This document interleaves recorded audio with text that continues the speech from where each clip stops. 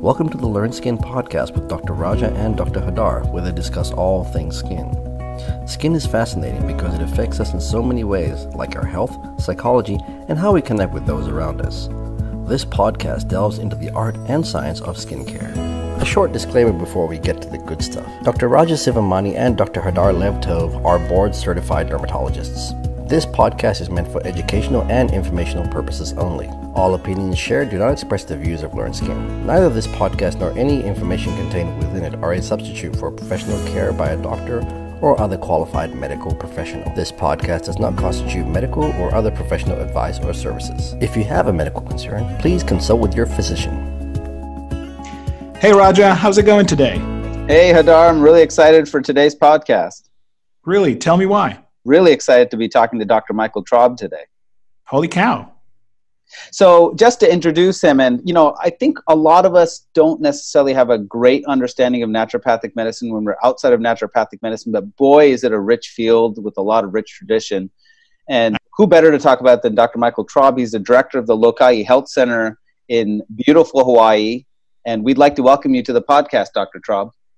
Thanks. Welcome. I'm glad to be here, and I'm looking forward to chatting with you too. Great. So, for starters, I was thinking if you could give us an overview of naturopathic medicine, and then I thought we could dip into some topics that deal with how naturopathy approaches some of the dermatology topics that we'd like to discuss. Okay. Well, naturopathic medicine as a profession began about 120 years ago now, around the turn of the century in the early 1900s. And it really grew out of a tradition of natural healing methods that came from Europe, as well as incorporated some of the traditional healing methods that were part of the Western herbal tradition here in the United States in the 19th century. And the profession was very small to begin with, but grew quite rapidly in the early 20th century, where there were large gatherings, annual conferences in some of the major cities back east, where thousands of naturopathic doctors attended.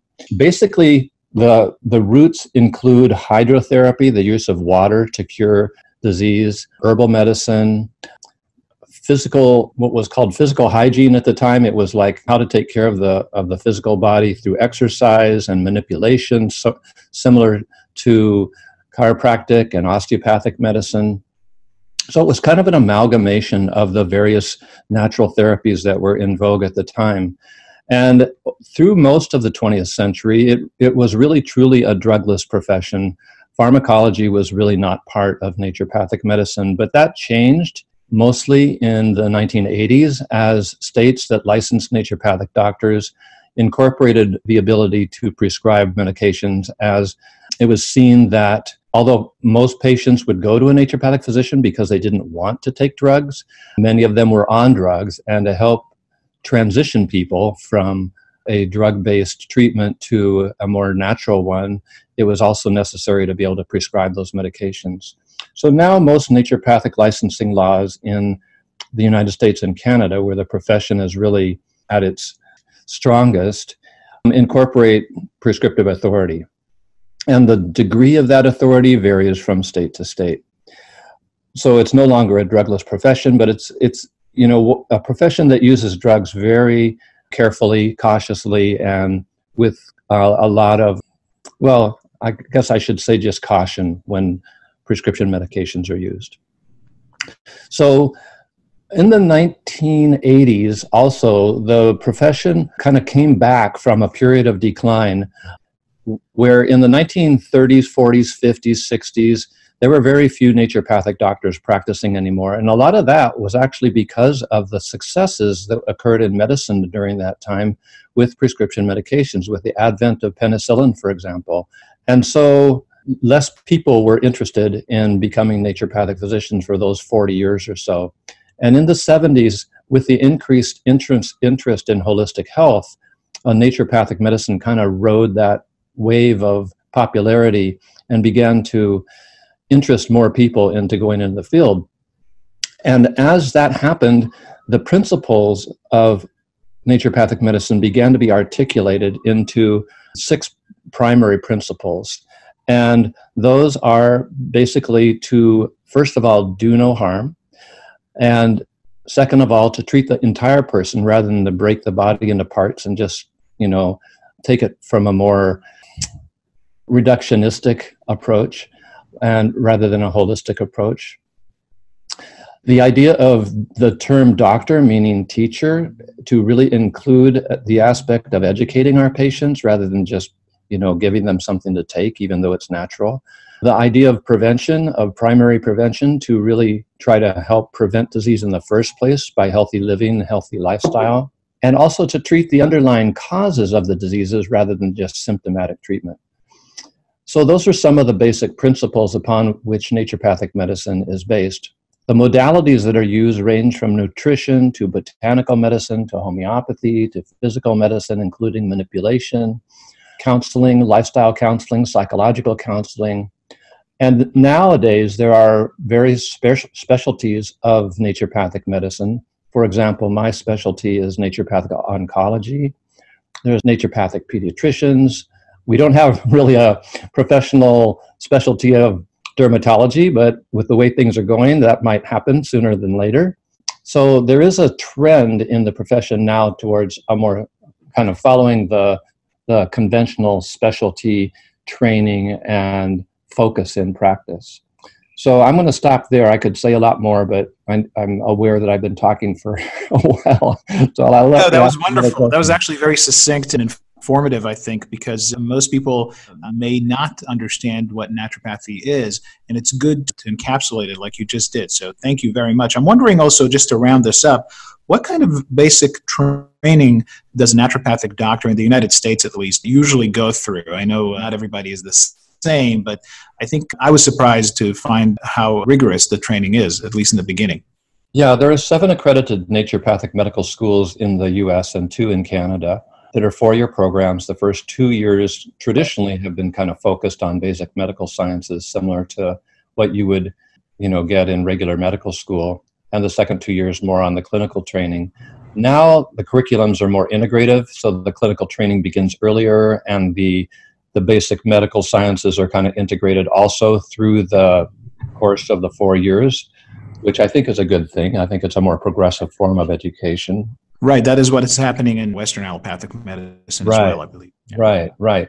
So it is rigorous, as rigorous as a conventional medical school program. And although, we promote a healthy lifestyle, most naturopathic medical students graduate after 4 years and they're pretty stressed out, pretty burned out, and they need to start taking care of themselves and practicing what they're getting ready to preach. So maybe this will be a good transition point to talk about, why do you think naturopathy is a great field for dermatology, for skin disease?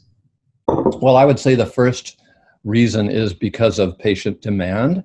I practiced for several years with a dermatologist, and a lot of people would come to see her and they would say, I don't want to take medication. What else can I do? What other options do I have? And because we were practicing together, she would refer them to me. And over time, she learned about what I did, and now she incorporates things like food allergy testing into her practice. And we don't work in the same office anymore, but she also uses some, topical over-the-counter natural medicines rather than, some people do not want to take topical corticosteroids, for example. And she recommends vitamins for certain dermatological conditions as well. So I think that there's a growing interest on the part of our patient population and consumers in general who want to approach their skin with a more natural, holistic approach. And Michael, could you differentiate what is the difference between naturopathy and homeopathy? And before you get into that, is it naturopathy or is it naturopathy? I've heard it pronounced both ways, and I want to be sure I don't mispronounce it. Both, either or both. It's sort of like tomato. It doesn't really matter. Okay. And can you differentiate homeopathy with naturopathy? Because every time I speak to people, they think it's the same thing, but I think it's important to realize that they are different. Isn't that right? Yeah, naturopathic medicine incorporates homeopathy, but homeopathy does not incorporate naturopathic medicine. Homeopathy is a system of medicine that was developed prior to the birth of naturopathy in Germany by a man named Samuel Hahnemann. And he developed the practice of using highly diluted medicines to stimulate the body's own ability to heal. So a homeopathic medicine is prepared in a special way where it's diluted over and over again and shaken during that process, and usually administered in a liquid form or tiny little pills that are dissolved into the tongue. And that system of medicine is taught and included in naturopathic medicine, but it's no more the same as naturopathic medicine than herbal medicine is the same as naturopathic medicine. Naturopathic medicine is like an umbrella organization that includes a wide variety of natural healing modalities, of which homeopathy is one of those, and herbal medicine is another, and nutrition is another, and exercise and lifestyle, therapeutic lifestyle changes are another. So I hope that helps to clarify it for people who think that naturopathy and homeopathy are the same. No, thanks for mentioning that. And I think it's really important to differentiate that. And I think that's great that you were able to outline that. Now, one of the areas that you have been talking about, which I found fascinating, and it was one of the first lectures that I'd seen from you too, was this concept of humor within the treatment paradigm. And I know you're going to be talking about this at the Integrative Dermatology Symposium in more detail, but can you tell us a little bit about, your perspective on humor and how that can be used within dermatology? Sure. Well, a few of our younger listeners who don't know who Norman Cousins was may not know that for over 30 years he was editor of a journal called Saturday Review. It was a weekly magazine that everybody read. And people of my age remember that Norman Cousins cured himself of ankylosing spondylitis by watching funny movies. So this is when laughter as medicine or humor as medicine showed up in the medical literature about almost 20 years ago now. And beginning in 2001, there was this series of studies conducted by a Japanese allergist named Hajime Kimata. And the first mention that he made of his therapeutic intervention of humor was in a letter to the JAMA in 2001. And then he had a series of studies that were published over about a 10-year period. And in his JAMA letter, he gave credit to Norman Cousins for giving him the idea for his research. And in his first trial, he took 26 patients with atopic dermatitis who were all also allergic to dust mites, and most of whom also had allergies to cedar pollen and cat dander. And after going 72 hours with no medication, they underwent skin prick tests before and after viewing the Charlie Chaplin movie called Modern Times. And the size of the resulting wheals were measured, and a similar procedure was reported before and after an 87-minute video that featured weather information, and the wheel responses to dust mites, cedar pollen, and cat dander were significantly reduced after watching the Chaplin movie, and the effect lasted for hours, but watching the weather had no effect on the wheel size. So this was kind of, I don't know if it was randomized, but it was a small trial that showed that humor could have a beneficial effect in patients who had atopic dermatitis and these allergies. And so Kimata went on to, kind of reproduce his findings, and not in the same research design, but in similar research designs. And he usually had people watch, Charlie Chaplin's movie Modern Times as the therapeutic intervention, but some of the studies he used Mr. Bean's funny movies instead. So he showed that there were certain physiologic changes that went on in these people besides the wheel response to allergens. One of the things he found was that hormone in the body called ghrelin that has to do with sleep and with appetite, that they were higher in kids with atopic dermatitis than in healthy kids, and that watching funny movies didn't change the ghrelin levels in normal kids, but it did lower it in kids with atopic dermatitis, and they also slept better. So these are just a couple of the studies that he did. There are a number more that I'm going to, go through when I do this presentation in October at the Integrative Dermatology Symposium. But it's just a fascinating area that caught my attention some years ago. So I do share this when I do lectures on atopic dermatitis as one, kind of fun therapeutic intervention to include along with the other things that we're doing. Thank you. That's fascinating. Actually, I'm not sure what's funnier, watching Charlie Chaplin or thinking about the people watching the weather episode and their miserable face. Not to mention they're probably worsening atopic dermatitis as they watch it. But I wanted to ask you, have you taken some of these principles into your practice? And maybe you can share a pearl or two on how you actually do this when a patient comes into your practice. Well, I mentioned that my specialty besides dermatology is naturopathic oncology, and cancer is not funny, but it's also, it's very heavy for a lot of people because, there's a lot of doctor visits involved and nurses that are involved. And a lot of people who have cancer have not had very warm, enjoyable experiences with their other care providers. In fact, sometimes it's pretty brutal. And so I make it a point when I see a patient with cancer to try to get them to laugh as early in the encounter as possible.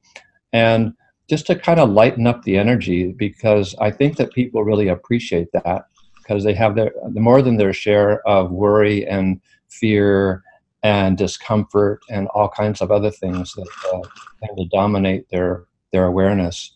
So without, being flippant, I think that there's a way to integrate humor into the medical visit in a way that is beneficial, not only for the patient, but also for the doctor.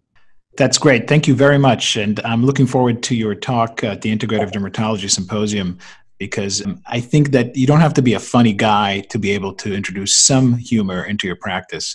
I think it should be bread and butter for any physician. If you can't laugh, you probably, some part of you is not alive. Yeah, I don't consider myself a particularly funny guy. I mean, I appreciate him, but I don't think I'm known for my great jokes or my sense of humor, but I do succeed more often than not in getting my patients to laugh and smile and, get beyond their suffering that they come in with. I also think that one of the best types of humor is dry humor. So you don't have to be a funny person. You can use your dryness as a way to be funny too. And that works well for atopic dermatitis. All right. So I think, this is so fascinating, and there's so much more to discuss, especially the concept to me that's very interesting is the concept of the physician as a teacher or a coach. And I think I'm looking forward to more conversations with you, Michael. And I want to thank you very much for joining us for this conversation. And I hope people learned a little bit more about what naturopathy is and maybe can share a laugh or two with their patients. I hope so too. Thank you. It's really been enjoyable to talk with you both. Thank you, Michael. Thank you for tuning into the LearnSkin podcast with Dr. Raja and Dr. Hadar. We would like to take this moment to tell you about our upcoming second annual Integrative Dermatology Symposium to be held at the Coronado Island Marriott in San Diego, California. This program will be 3 days of jam-packed information, including case-based discussions and multiple perspectives on topics such as psoriasis, atopic dermatitis, diet and the skin microbiome, cannabinoids, hair loss, traditional Chinese medicine, and much, much more. Go to www.integrativedermatologysymposium.com and register by July 31st, 2019 to take advantage of our early bird special. We look forward to seeing you there.